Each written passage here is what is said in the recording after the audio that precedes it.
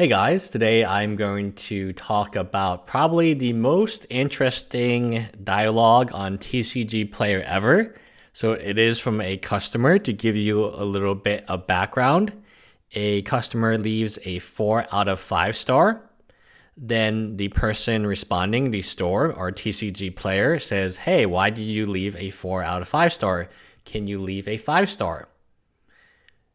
And it's pretty normal. I'm just going to read it to you. "Dear Mr. Blank, what can I do to improve your opinion of our company? I have a lot of resources to make you happy." So that's them.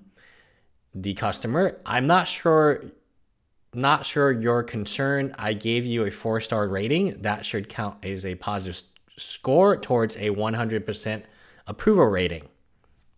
Dear Mr. Blank, I have only received free 4-star ratings after 3,000 sales. That means that I did something wrong with you. You are the 1 in 1,000.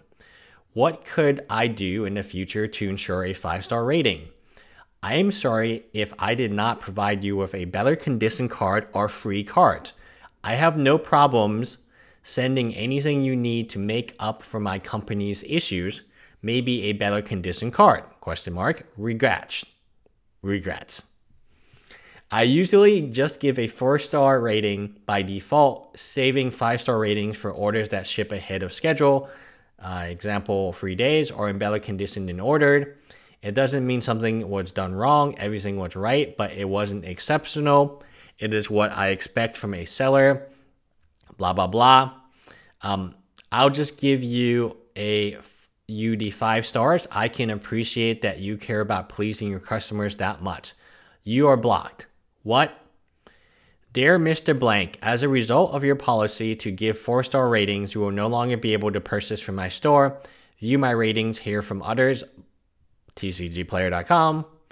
You clearly didn't read my message wherein I said I would and already did give you the 5-star, but I am definitely changing my rating now. I have no intention of dealing with your passive-aggressive behavior in the future. If you didn't want suggestions on how to improve your service, you shouldn't have asked for them. I load my rating here, which triggered a new thread chain by TCG Player. Dear blank blank, I am sorry for my passive-aggressive behavior. Love." Okay, seriously, I gave him a perfect card and he wants to complain. We are very close to losing a partnership. Why have you been mean to me when I have made you so much money? What is he talking about? Okay, it's pretty much going crazy. Your review is not for card quality, but your service. I accurately marked my review as the card being in the correct condition and arriving on time, but that your communication was not courteous. I think blackmailing users to give you ratings is immoral. Please don't spam my inbox with more impolite messages like this. I have been nothing but nice in my replies, going out of the way to give you in-depth explanations for how to improve your service as you asked of me. I even offered to give you the 5-star rating, blank, blank, blank. They issued an unprovoked full refund at this point, triggering yet another thread chain in which only they comment. Crats on your refund. You are good on scamming people. This guy gets free cards for being a jerk. Free cards for Charles. Amazing whiner. Hey Charles, are you happy with your order? Charles equal scammer. Glad you have people like this trying to rip me off. I pooking at other services now because of this buyer of yours. So he's going to look at Etsy and eBay, and then he issued a refund. And this argument was, and then he says, biggest complainer ever in the history of this website. The refund was for $9.72. This whole argument was for $9.27. So if you ask, from a store perspective, I kind of get it. But a review is always up to the customer. Even if you did your best, customer can give you a 1-star review because they're douchebags, right? Like, you can't stop that. It's their right to give you a review, and that's the whole point. And a lot of times, actually, if someone has 3,000 reviews and they all have 5 stars and they have a perfect review I would be kind of suspect. I'd be like, oh, maybe there's fake reviews or something. But my point being in this whole dialogue, this was in 2016, July 30, 2016, for $9.72. Was it worth the seller's time? No. Was it worth the buyer's time? No. But this is what you get online. And you might ask, why am I not selling my Magic cards online? I just don't have any. I have sold and bought many cards online from Magic Online Trading League back in the day, which is now antiquated from pretty much it died. And I have always felt like there's so many.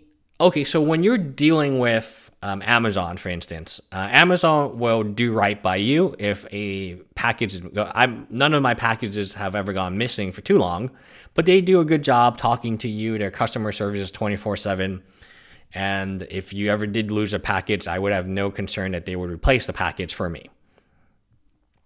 But when I was selling Magic cards, I would get one out every 15 buys or sells would have a scammer or a scam-like kind of technique going on. And a lot of this had to do with the time. And a lot of these cards would spike in the mail or they would plummet in the mail. So that's the majority of deals that went poorly for me, is when a card would spike in the mail, and then they would, or someone, I would buy a card expecting it to spike because I read about, the deck tech or something, and the internet was not as fast. So if you you can get ahead of these things, the seller would hold on to the card and wait for almost a week. So they wouldn't send out the card. They would wait for a week.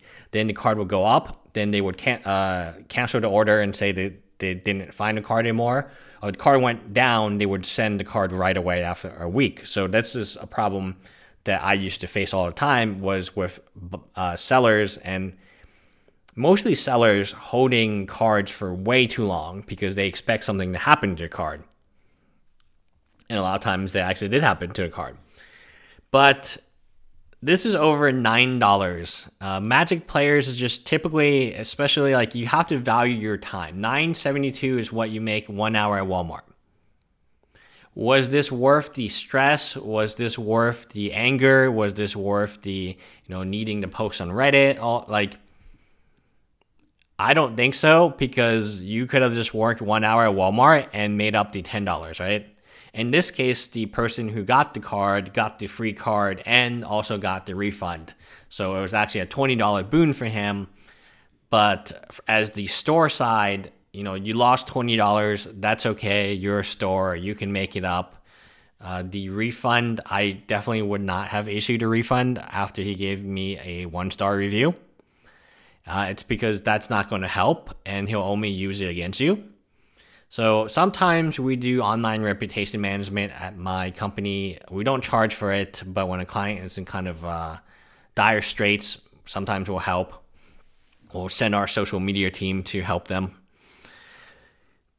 It's tough, it is tough, because a lot of times when we talk about Yelp and fake review manipulation, they were sued in New York State, and I think they lost. I don't know, I haven't followed the case, but for fake reviews. And so, you got a ton of things going on here, which, affects TCG player. And then why would you say, okay, why is this seller so adamant on that 5-star review, having all 3,000 be a 5-star review? Is because then he's ranked higher, that people will buy from him more. So it does affect sales. It's kind of a sad system, and that's why I don't sell on TCG Player. I don't. So if you ask, have I ever sold on TCG Player? Absolutely not. My time is more valuable than getting into arguments like this, and I guarantee you, knowing my nature, I will get into arguments like this. Do I have a Pico trade account? Never, because I knew it was a Ponzi scheme. Like a pyramid or a triangle, whatever you want to define it. It's some type of scammy scheme. It's a lot better now from what I hear, but still. And then you look at other things that are similar that you guys want me to review and do stuff, and I just refuse to review it. If they give me money, they give me sponsorship, I don't care, because it's not worth my time, right? I can work at Walmart for 10 hours and not review a subpar product. Anyway, that's it. Just be very careful. This is kind of an interesting reason why that I don't think I would ever sell on TCG Player, because a customer like this it would just drive me nuts. Now, I'm not saying the store behaved in the right way. The store got really passive aggressive incredibly fast when they got the 5-star review.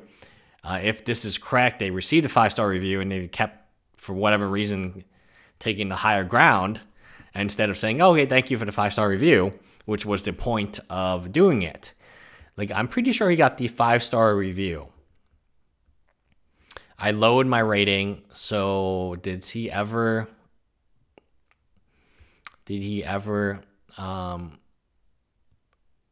if I'll just give you the 5 stars, I can appreciate that you care about pleasing your customers that much. So at this point, I don't know if he actually gave the 5-star review, but I'm not sure that it's just a lot of, I got into a store owner before because I made a video, and the video said that he was selling the same foil Jace right before ban announcements in his card. Like, he was selling it in person and online, which I think is kind of strange, right? Like, if you have one card, why is it in 2 different locations? Like, the store I used to go to had its online inventory online and its in-person inventory in person. So the foil Jace, if you only had one of them, if you're trying to sell it in person at F&M, then you would not also have a copy online, right? It doesn't make any sense, because this thing could happen all the time with this particular store, given its current technique and system, would be if anyone ever bought anything in person, then you hope that a person's not buying it online at the same time, because then the store getting the same issue. And, you talk about honesty, you talk about, just, it's so strange to me that this is an argument over $9.72. And both people are mad at each other. $10 it's not a small amount of money, but it's not worth your time, and it's not worth this particular, I guess, your happiness or your stress. It's not worth this stress, because clearly this stressed out the store owner quite a bit, and it also stressed out the customer quite a bit. Anyway, bye guys.